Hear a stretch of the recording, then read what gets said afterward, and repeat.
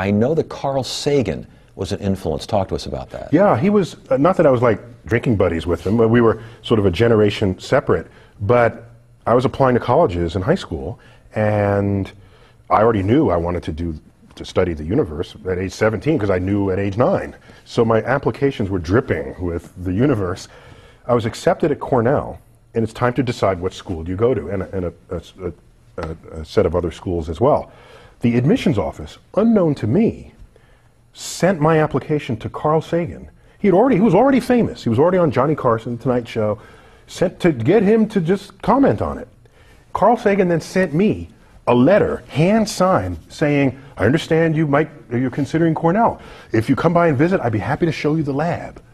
And I said, is this Carl Sagan? Is this, I showed it to Mom, Dad, could this be? And it was.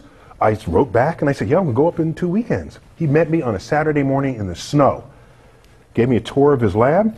I'm in his office, he reaches back, pulls out one of his books, signs it to me. The time for me to leave, he drives me to the bus station. It's snowing a little heavier. He writes his home phone on a sheet of paper, said, if the bus can't get through, call me, spend the night at our place. And I thought to myself, who am I? I'm just some high school kid. And to this day,